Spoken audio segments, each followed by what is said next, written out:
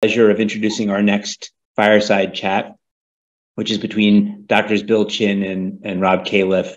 And I'll introduce Bill in a second. And I know, Bill, you'll have some words to introduce Rob, but I have a chance also to perhaps say a few things about Rob. We're just so privileged to have Rob stepping in his second tenure as FDA commissioner, first under Obama, now under the Biden administration. Rob has been a leader across academics, across industry, and of course, within government. And he's been an advocate for science and for high quality clinical trials and for patients. He's a clinical trialist by nature and has been an outspoken advocate for the use of real world evidence, using the same disciplined approach that he and others and many of us have used in the clinical trial landscape. And as a human being and ultimately a patient, we're all patients. We all should be comforted by the fact that Rob is in the most senior position of policy and regulation of drugs, because he really has all the right mindset, and he holds all of us accountable in industry, but also in academia. We all have to step up to ensure that there's innovation and that medicines are delivered to patients, whoever you are, whatever you look like, wherever you live, whatever your socioeconomic means are. So, Rob, it's just such a privilege to have you as our commissioner. And it's, of course, a privilege to have you joining us. You're so engaged and you're outspoken in so many different forums. So the USAIC is thankful. And then I get to introduce again my friend Bill Chin, who's been a stalwart on USAIC, part of the board, and since the inception of this group has been involved. And prior to me was the MC of this forum. Bill is also versed across industry, academics, and government. Bill was a professor at Harvard Medical School. He's an endocrinologist, a translational expert. He spent time at Lilly and spent time as the medical director at Pharma. But what people don't know is Bill was also on the scientific advisory board of my company, Takeda, when I first joined. And for the first few years of my tenure here, was a great mentor and supporter of much of what I started within Takeda. So, Bill, I will hand it over to you. Thank you very much, Andy. Good morning, Rob. Thanks for joining us today. You don't need any more introduction for sure. I must say that you look good. So that's that. The format today will be what I call a moderated fireside chat, Rob. I have colleagues who will help me with some of the questions, and I will call on them when appropriate. So may I dare say, Rob, you are the Grover Cleveland of FDA commissioners. I think some will get that. But Rob, this is a good thing. And you've been through, and I will paraphrase again, the best of times and the most challenging times. The good, there are great new medicines for patients in cancer, autoimmune, and rare diseases. The bad, the pandemic, which you live partly through, high-profile AD medicines, and most recently, mifepristone. You lead an agency that has oversight responsibly for over $2.5 trillion in U.S. consumption, or 20 cents for every dollar spent. And you might sort of say that's actually underestimating it. So, Rob, with this responsibility, are you having a good time? Well, Bill, first of all, it's good to be with you all. And I'm looking here seeing my good friend Naresh, who I haven't seen in a while. And I will note, we're planning a trip to India in the fall. So I'm looking forward to that. Having said that, I don't describe it as having a good time, but I would say it's a fulfilling time. At age 71, I was having a good life living under the Golden Gate Bridge and working at Alphabet, and the call came to serve again, and it's very hard to say no when it's so important. So it's not exactly the same as playing golf every day, Bill, but it's very fulfilling, and the work is rewarding and challenging. And as I'm preparing for the pandemic preparedness hearing tomorrow,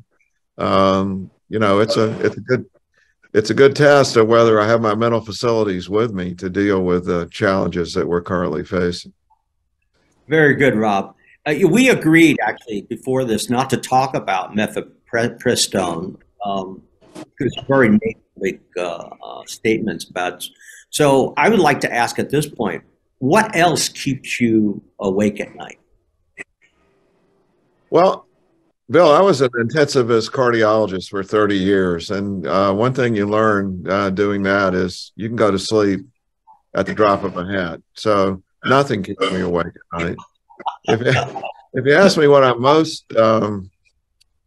most concerned about, I think it's a division in our country, which plays out in so many different ways, and which I'll be facing tomorrow in another hearing, which is fundamentally threatening the basis on which the authorities on which an agency like the FDA depends to be able to do its job. And well, I can't talk about mifepristone. I think everyone knows because it is in a court case. Everyone knows, I think, the circumstances there. And, I am authorized to say we're concerned about the undermining of our basic authorities with some of the things that are going on now. Yeah, appreciate that. Well, let's get on with some of these questions. I will start off asking about accelerated approval pathways. So these pathways for new drugs obviously have both advantages and disadvantages. And obviously, this is very important to try to get medicines more quickly to our patients. So how do you strike the balance between providing prompt access to these treatments and ensuring there's enough evidence to prove safety and efficacy, and very importantly, to enhance public trust in the process? Well, you just said a mouthful, so let me try to dissect that. First of all, I feel like I always need to clarify that as FDA commissioner, I'm a political appointee. And I think one of the most important things about FDA process is that decisions about individual products are made by full-time civil servants who are not political appointees and who are prohibited from having financial conflicts of interest of any kind. And part of my job is to shield them from the political interference which can come into play. Having said that, I think everyone knows that my public record is to continue to believe that accelerated approval is alive and well. The American public, spoken through its elected officials, to create a set of rules that say when there's a serious disease that doesn't have an effective treatment, there's a willingness to trade off some uncertainty for earlier access to a potentially beneficial drug. And the standard for most of the accelerated pathways is that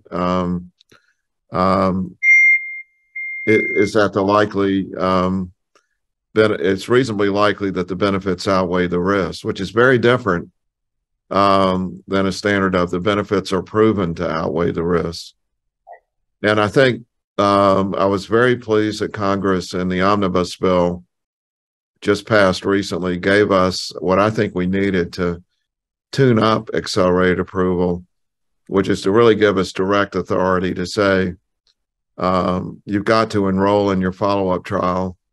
And depending on the situation, could be different, but we have the authority, for example, to say you have to start your follow-up trial before we make a decision to ensure that trial will enroll.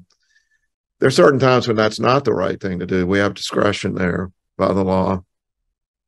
And also sort of enhanced assurance that if a follow-up trial doesn't show that the benefit outweighs the risk, or the company's not doing its job, we have authority to pull the drug from the market more efficiently. So those things are important. But I think the general idea that in America, we're willing to take a bit more risk in order to get potential benefit in circumstances where there's not a proven therapy. And again, just last thing to say about it, I'm a cardiologist. So for diseases like coronary disease, where there are a bunch of effective treatments, you don't want to take that risk and substitute something that you think might be better when you have something that already works. You need to prove that what you're offering actually is meets that more general standard. Rob, we'll come back to that point in just a second, but I just want to add on to this issue of the omnibus bill. There is in that mandate the provision that payers such as CMS may have more influence on the speed in which you do these confirmatory studies. Is that true, and will it impact on your approach? So the first comment is that our authorities under the law are clearly distinct between FDA and CMS. Our standard is safe and effective with benefits outweighing risk for the intended use. CMS's standard is reasonable and necessary for the population that's covering with basically its insurance product, Medicare or Medicaid. But you know my history. I'm an outcomes researcher, clinical trialist, and there has been a gap in the American system where the evidence has not been filled in that I think people need. It's not our job at FDA to require that evidence before making a decision about safe and effective. But I completely understand that CMS could make much better decisions if it had better evidence. And so the part where we can contribute is really on two fronts. One is now that we're moving into the world of real world evidence and the use of electronic health records, and we can do much more efficient larger trials that get the answers that we need. The baton handoff, as I've called it, between FDA and CMS can be better if we sort of tailor our trials to begin to generate the evidence they need. And also we're talking with CMS more frequently so they understand the evidentiary basis for the decisions that we made, so they're not going in blind.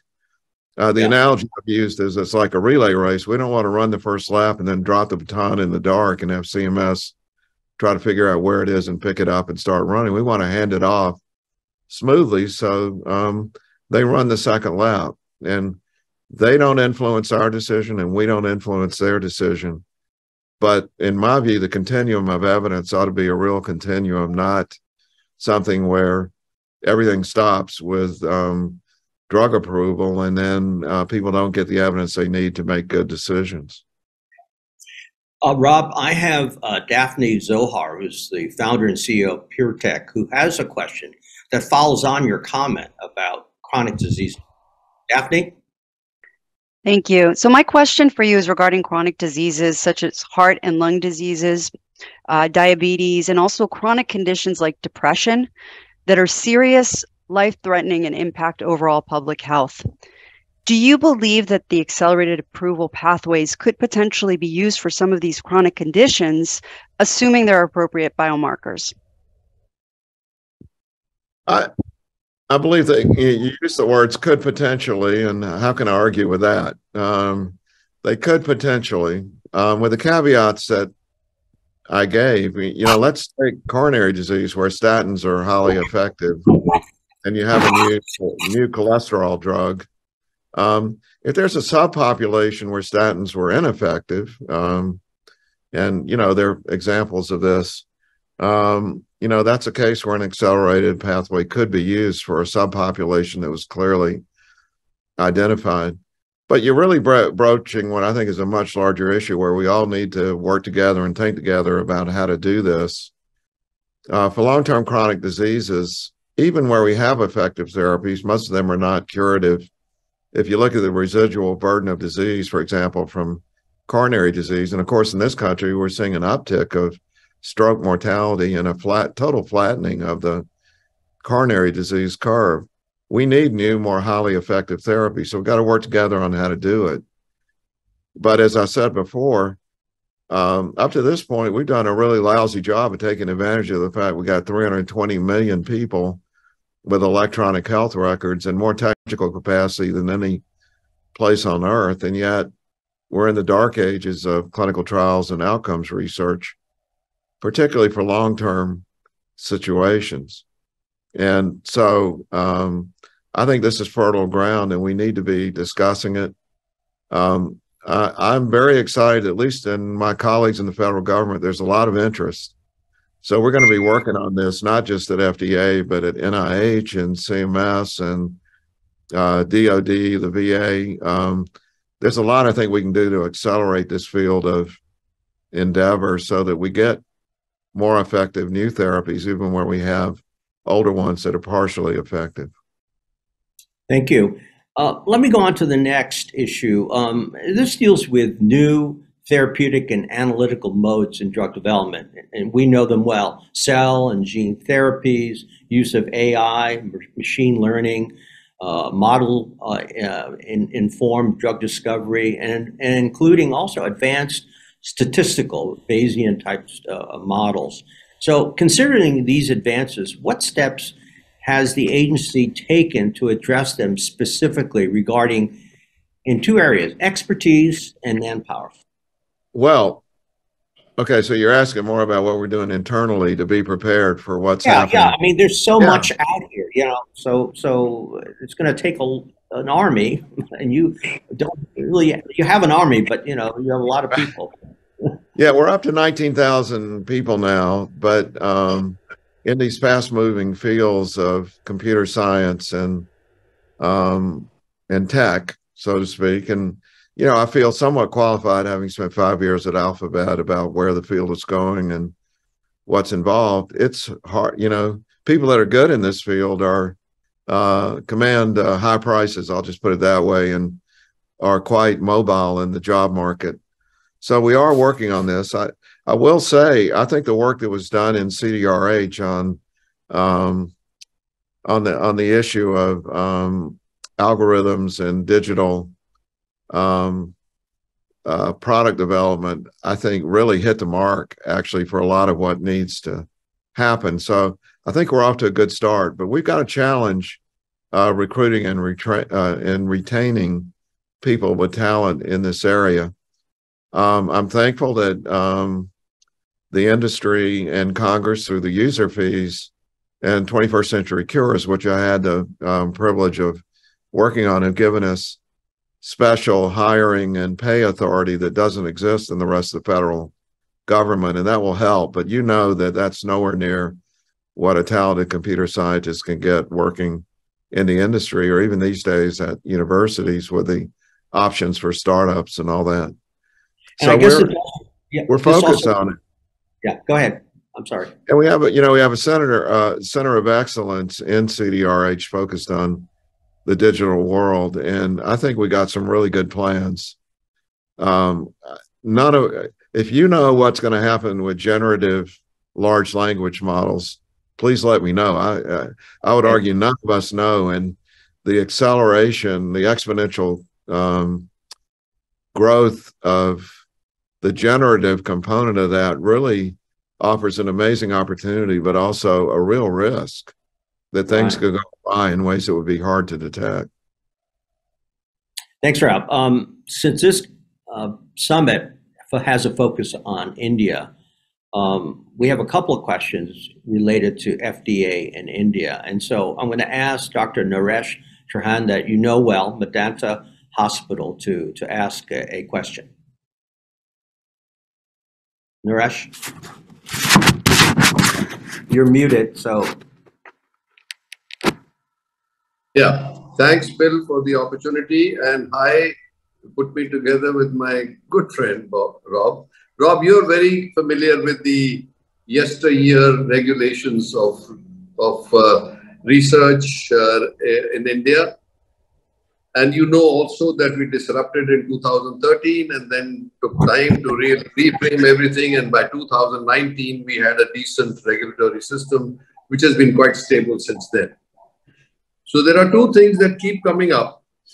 One is the stability of the regime that has been established and being tweaked in advantage in favor of what has been represented as maybe pinch points for international trials and also for innovation to come to India and actually exploit the potential that exists in India.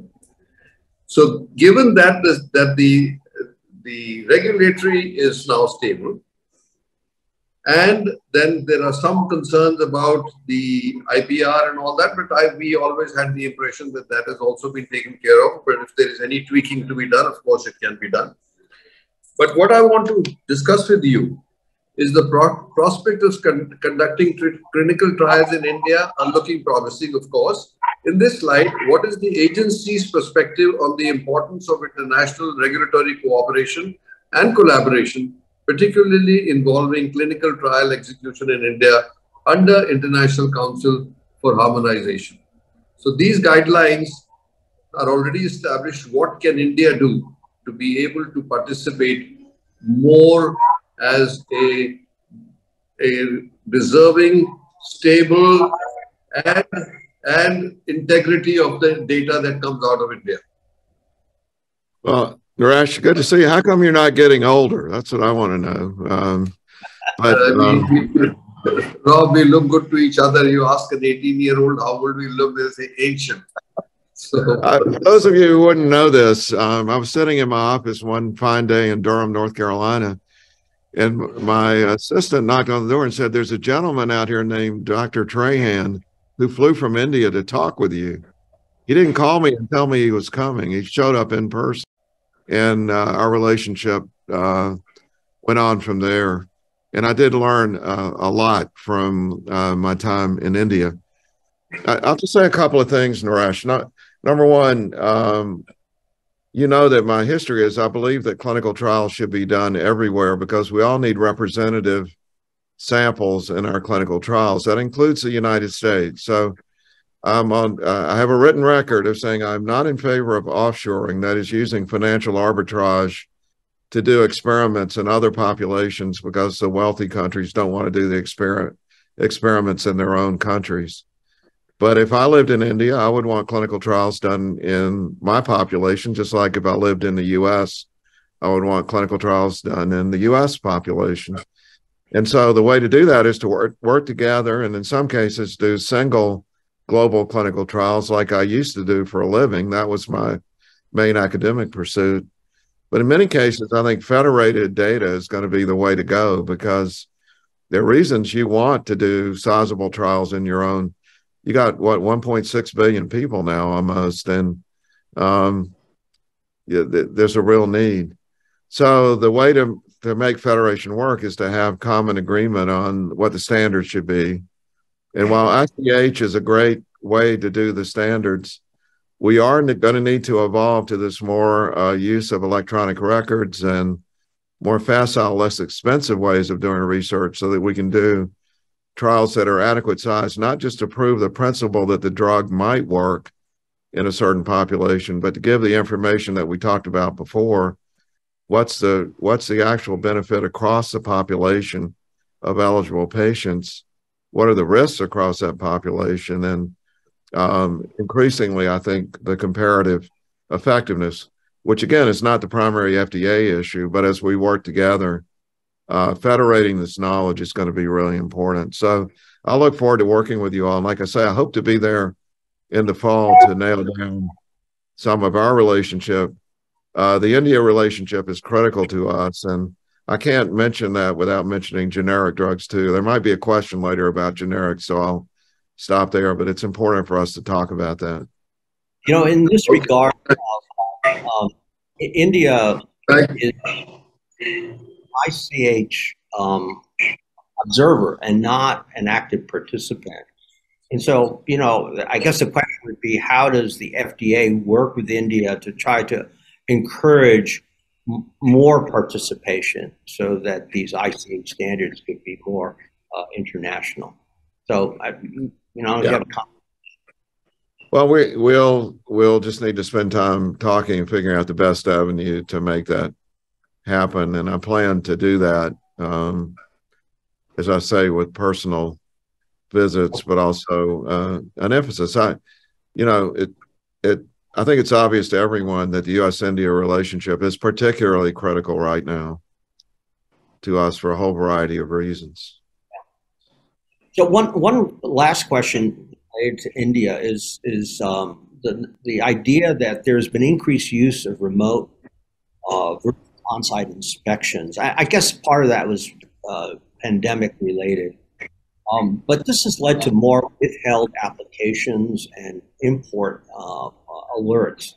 So how can the industry actually be better prepared for these remote inspections and the FDA empower the site, for instance, to proactively identify and deal with these and solve these compliance issues. And that is that's a long. You're asking a bunch of questions that we could talk for 2 hours about each question. I'm spending a lot of time on this right now. I mean, first of all, I'd say the industry needs to support us as we go to Congress and try to get the authority to ask, for example, for remote records across the board. If you're running a quality shop in manufacturing a drug, your record should be up to date all the time. So there shouldn't be a problem with making those available. That could enable us to use methods, including AI, to target our human investigations where they're going to be most productive, useful. So we're very much focused on systems quality, as if you're running a manufacturing plant or you're doing clinical trials. The question, a spot inspection is just a spot inspection, but we should be able to use surveillance across the board, target the human inspections, and keep the system at a high level of quality. So let's come to the table and keep working on that. Part and parcel of that, of course, is we got to get over the idea that a spot inspection is also a punitive primary action. Sometimes when bad things are going on, you do have to be punitive, but the main purpose is to produce a quality product with accurate information. And so just like companies should have internal auditing to make that happen, corrective action should be something that we don't have to wait a year to come back physically. We should be able to follow it virtually the way we're doing right now on this call. Yeah, thanks, Rob. Let's go on. Susan Hochfeld is the president emerita of MIT, whom you know, and she has a question about public bad and misinformation about medicines. Susan? Thanks very much. And Rob, thank you for protecting our lives and keeping us all healthy. Listen, you touched on this in your introductory comments, but I'd really appreciate hearing more of your thinking, because it's, I'm quite confused about it myself. So the industry is mandated to provide truthful and non-misleading information about its medications. And of course, we want to trust the integrity of our governmental agencies. But there is a very disturbing rise in the dissemination of inaccurate, misleading information in all domains, but certainly regarding FDA-approved drugs. And I have to tell you, this trend really complicates the sponsor's responsibility to combat this kind of activity. And even more importantly, it undermines public confidence in biomedicine and therapeutics. And I wonder if you have thoughts about how the FDA can help address this really quite harmful and corrosive phenomenon. Well, I've been quite outspoken about this, as you probably know, and across the board, I think, I've said misinformation is the leading cause of premature death in the U.S. I actually believe that's true. There's no way to prove it. And so people have taken me to task, like, how can you prove that? Well, I can't prove it. But I think if you look at COVID deaths, almost all COVID deaths now occurring, people are not up to date on their vaccination and have not gotten antiviral. If we look at heart disease, opioids, tobacco, the leading causes of death, they're heavily influenced by people not getting the treatments they need, often being misled by people giving counter narratives. We do have a draft guidance from 2014 that basically says, if you're a company and you're being directly attacked with misinformation, you have the ability to respond within the boundaries that we all know are the limits of the kind of statements that companies can make. But we're going to have to figure out, within a country where the First Amendment is the First Amendment for a good reason, how to deal with it. I'm very taken with some things that have recently been written that our founders, actually, if you go back historically, apparently regarded the vast geography of the U.S. as an actual positive impediment to bad information spreading and taking over the country, because it was hard to collude with bad information. But now there can be collusion immediately over the internet That was before Twitter. Billions of people, right? And so the courts have their own views of this, and federal agencies have limits, but we can't let misinformation go. And it includes pre-bottle, that is, dealing with it prospectively, and also dealing with it as it happens. So stay tuned. We need to talk about this more. Thank you very much. Thank you. Let's go on to a question that Chris Viebacher has regarding rare and ultra rare diseases. Chris, unmute yourself and. Thank you, Bill. Commissioner, thanks. We have recently received approval for a product called Tofersen, which will hopefully help ALS patients with the SOD1 mutation.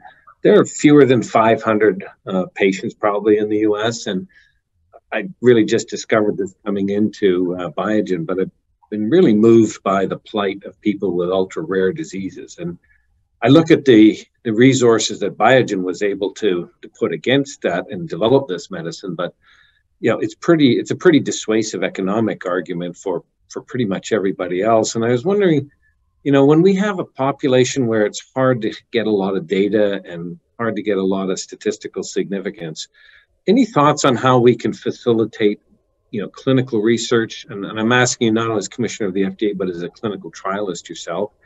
How do we actually find a more cost-effective way to help these folks and get more medicines to them? Sure. Thanks, Chris. Like I said, nothing keeps me awake at night, but if I was going to stay awake at night, it is the plight of these people where now we all have good reason to think that science can provide, if not cures, palliative treatments that allow people to live longer with a chronic disease as opposed to dying in childhood, for example. So we don't want to hold that up. And I think we firmly believe that at the FDA, and I speak for the center directors here because we talk about it a lot. I'd say a couple of things. First, we're going to have to come up with new methods, both for analysis and trial conduct for these ultra rare diseases and even for rare diseases, because the way we do it now is too expensive and it's going to limit the number of cures. But on the other hand, I don't know if it's hard to put these things on a scale, but telling someone you have an effective treatment when it's really not effective or the risks outweigh the benefits weighs heavily on our conscience at the same time. So we all need to work together on the methods. And I'll say again, it is time for clinical research to change, to take advantage of technology the way other areas of society have done it. And it's going to take a concerted effort, but I'm highly excited about the potential for the changes at NIH, for example, that could help make this happen. Because for a lot of what you're talking about, there's specialty centers and university academic medical centers where patients get referred. And if we get them going with methods to take advantage of the electronic data they're already taking, the amount of money you got to spend to verify the data and independently collect it and all, I think, could be dramatically reduced. And then we've got to keep in mind that when we do things like gene editing, we need decades of follow-up. And if we tell you to do the follow-up the way it's currently being done, one patient at a time with all the checks and balances, it just puts it out of the realm of possibility. Because we don't know what the long-term effects of gene editing are going to be because of complex combinations of off-target genes that when you change one, you don't know what's going to happen to the summative effects of the others. That shouldn't hold us back, but we just need a measurement system that does it.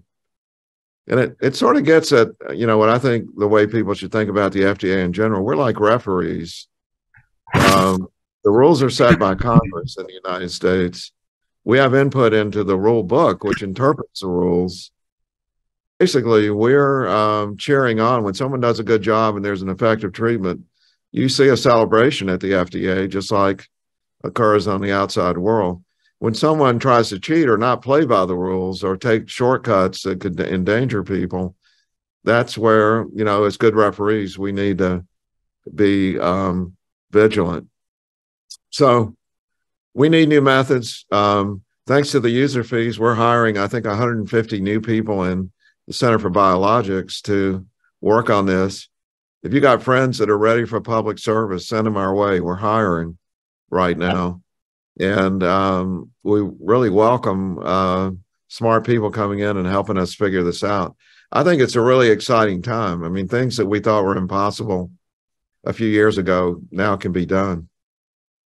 Hey, Rob, we're just about out of time, but I just have a quickie question, okay? You're Coach K or Coach S, okay?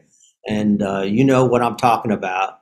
What would your top priority be in order to make sure that FDA is the winning team? Just off the top of your head, what is the first priority that you would have?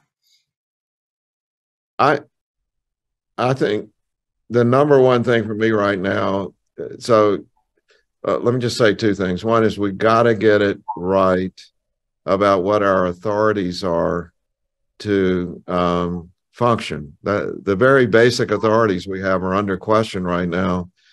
We were heartened by the letter from industry about the court case with Miffy, and you know, I can't go into detail about that, as we said. But given that, the number one thing is communication. We got 19,000 people. We got all sorts of people taking shots at us every day. People have a right in the United States to criticize federal agencies. They should.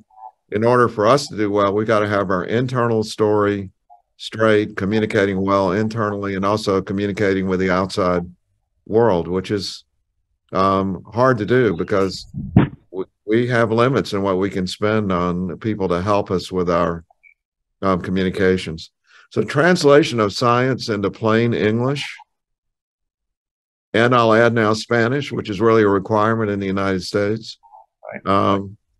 Absolutely essential that we have to get better at. But it's just as important internally as it is externally. You mentioned Coach K. I had a situation the other day inside the FDA where I said, if this were Coach K, he would say, show up at my house at midnight tonight, and you're not going home until we got this sorted out, until we're all working together as a team. That's the way we got to think. That's good news. Hey, Rob, on behalf of the summit, we thank you. We've already thanked you and your efforts on behalf of all of our patients, but we appreciate your time and comments, and perhaps you'll come back and visit again with us sometime. Oh yeah, so Bill, thanks. And I do want to mention, in the vein of referees celebrating the new Alzheimer's results released today, this is just magnificent for a disease that's affected so many people. And it's not just these results, they're very consistent with the results that we had already seen. So we are cheering on here at the FDA. You know, we'll have to see, as you know, we have to look at the data when it comes in before making a judgment. But if the data look as good as the press release, this is really, really exciting. Thank you, Rob. Take care. Much. Thank you, Rob. Just in time for us, Rob. This Alzheimer is just in time for us. So, well, thank you very much, Bill, and thank you very much, Rob. And I love the idea of us having a chief referee in the government. And actually, if I use an umpire signal, it's this. That fireside chat, as baseball umpires do, that was a home run. It was over the wall. So thank you very much, Bill, and thank you very much, Rob. So let's move now. Before we move to our next panel, let's move to our next polling question. And if I could have our folks pull that up. So really simple, following that panel. In the next year, the number of accelerated approvals will A, decrease, B, stay the same, or C, increase. We'll look forward to hearing all of your thoughts. So please participate in the poll.